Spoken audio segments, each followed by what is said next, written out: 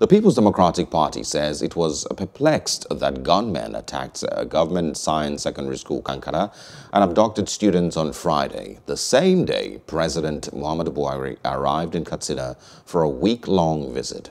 The party's position was contained in a statement issued on Saturday by its National Publicity Secretary, Kola Olubodiyan, titled "Terrorism Account for 600 Kidnapped Katsina Students," PDP tells Buhari.